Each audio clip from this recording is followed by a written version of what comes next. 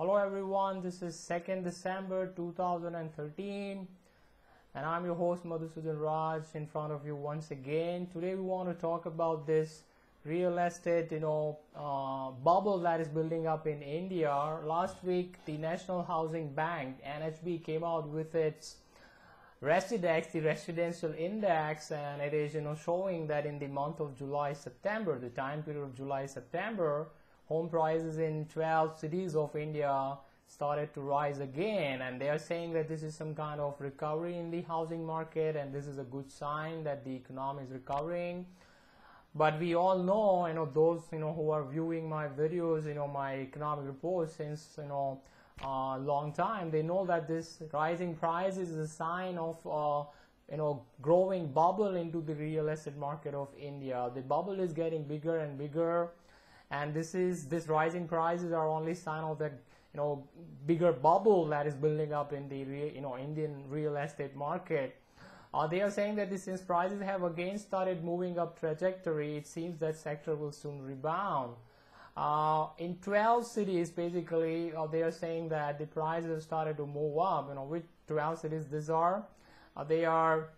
The rise was most in Kolkata, 5.3% jump, followed by Chennai, 4.9% jump, Hyderabad, 4.77% jump, Ahmedabad, 2.69% jump, Lucknow, 2.14% jump, Guwahati 1.36% jump, Patna 2.04% jump, Raipur 1.29% jump, Faridabad 0.99% jump, Chandigarh 0.53%, and Mumbai 0.46% jump. But as I said, this bubble is being fueled by the Indian Central Bank RBI. Now what they are doing actually right now is, as I say, since the starting of 2007 financial crisis, they printed a lot of money, and this money has entered into various sectors of the Indian economy and lifted the prices. So a lot of money has gushed into the real estate market because the real estate home loan rates the nominal rates are very much low right now. Actually, the real interest rate is pretty much at 0% because the nominal rates are something like 10-11%, and the inflation rate according to the government statistics is also 10-11%. That means the real interest rate is around 0%. So that is what this cheap money is what is fueling this price rise. This is not a sign of a healthy economy. Rising price can never be a sign of a growing economy. In a growing economy, prices will actually collapse. There will be a secular downtrend into the prices because in a growing economy, production of goods and services is rising compared to the stable money supply. But here exactly opposite is happening. The supply of homes and everything is not rising rapidly, and other products also, but the money supply is rising very rapidly because RBI is printing money like crazy, and that is what is lifting these home prices. But remember, this home prices is all artificial. This is a bubble. What will happen is this bubble will ultimately burst because all bubble results ends into the burst, and that will happen when the real estate when the real interest rate will start to go up, real interest rates will start to go up, because the inflation is right now very high in India. It is not coming down, as expected by RBI. What is happening is actually the data came out, in last couple of weeks time, and the retail inflation has again crossed into the double digits. 10% for industrial worker is more than 11-12%. Even the wholesale price index is around 6-7% again. So that prices are not coming down, and there is a pressure on RBI to increase the interest rate, and as they will increase the interest rate, as I said, the real interest rate will start to move into the positive territory, and when they will go up, this real estate bubble is going to burst. Because see what is happening, because of this high prices, high prices is basically it's showing the symptom of a mismatch between demand and supply in the real estate market.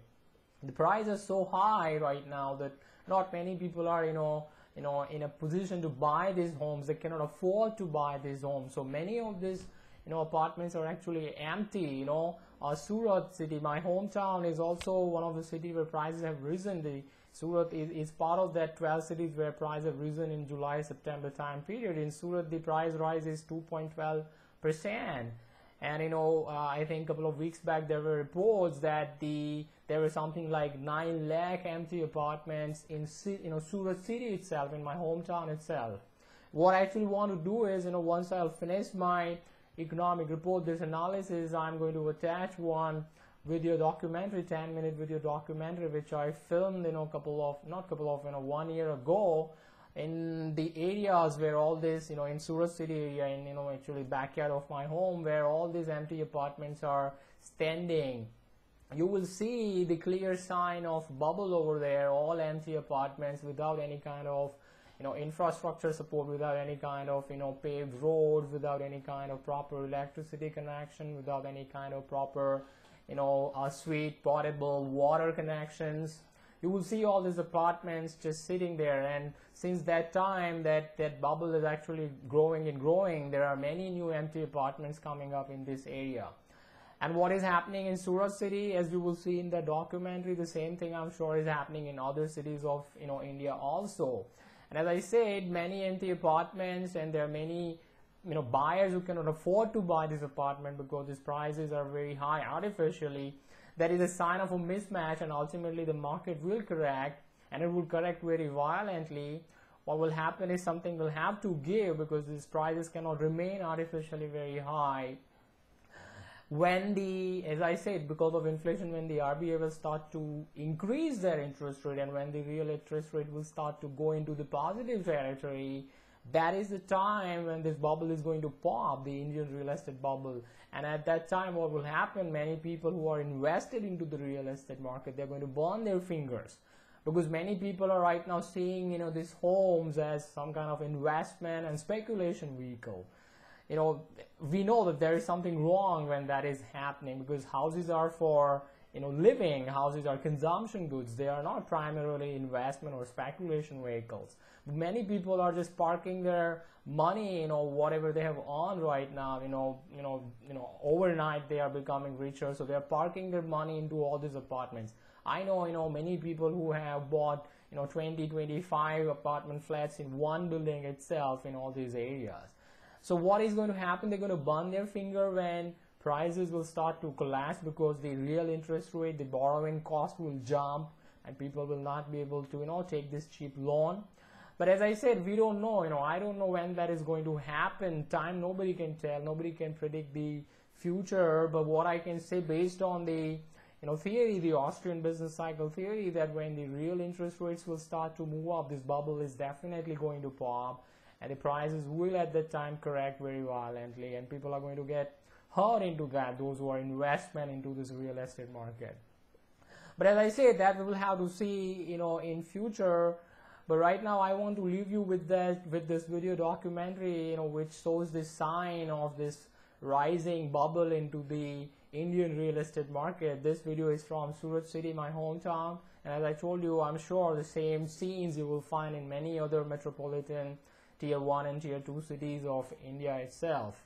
So thank you very much for watching me again. I'll come back again to analyze other important economic events which are taking place in India.